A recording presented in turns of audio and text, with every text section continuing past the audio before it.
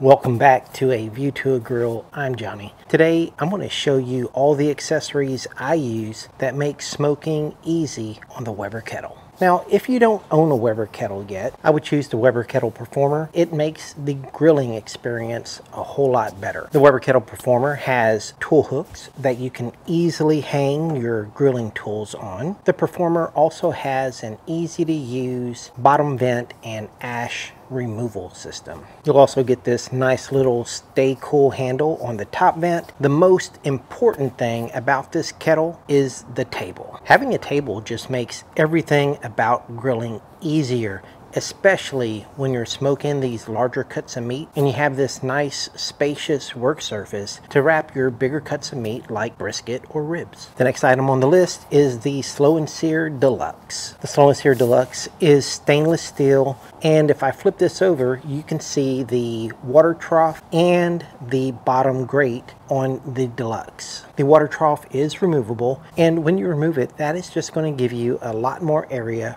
for your hot zone.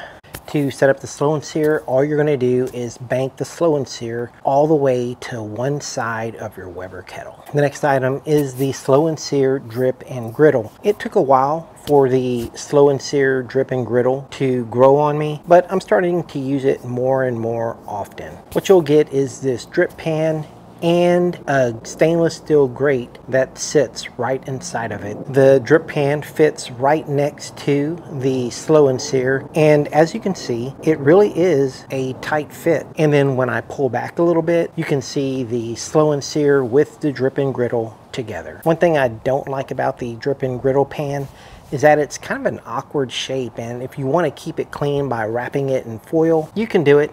It's just not as easy as if you were wrapping, like a square sheet pan. To set the Slow and Sear up for smoking, fill it up with charcoal. On one side, you'd reserve a space for your lit charcoal. You then go ahead and put some wood chunks in, and then once your charcoal is lit, you just pour it right into that space you reserved earlier. This is how it would look once you have your Slow and Sear set up for smoking. Yeah, I did paint these charcoals to simulate burning charcoal. I think it gets the job done pretty good. If you don't want to go the Drip and Griddle route, you can always get a sheet pan like this one and use it.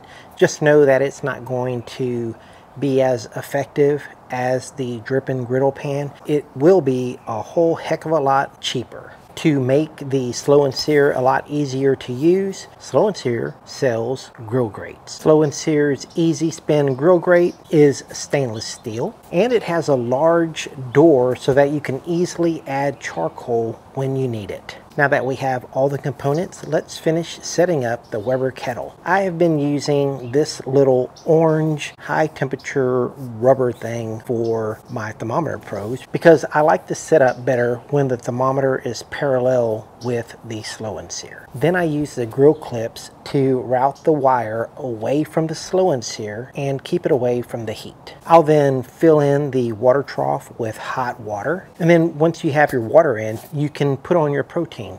Now, this plank of wood is simulating ribs, and we'll just get that on just so you can see what it all looks like. Now you just close the lid, and you want to make sure that your vent is over the protein. And now all you have to do is start controlling your temperature. And in this case, to help me read the ambient temperature, I'm using the ThermalWorks signals. The nicest thing about the water trough and the Drip and Griddle is that it fits easily into your dishwasher. And now let's talk about another accessory, and that is the Golden's cast iron sear plate. Golden's cast iron has two sear plates, and the one we're using today is the one that they make for their 20.5-inch Kamado. You have the sear plate, and now you're going to need the two Weber kettle baskets that your Performer came with. I'll reserve a spot right in the middle for my lit charcoal. Next, all we have to do is put in our wood chunks and then just pour in our lit charcoal. Now you can put your sear plate right on top of those Weber kettle baskets. And then right on top of the sear plate, you'll put a drip pan, which I'm also going to be using as a water pan. And just for your information, this pan is 12 by 17.5. And then you put your grates on. And the grates won't sit on the tabs. They're going to actually be sitting on the drip pan. And now you can set up your ambient thermometer.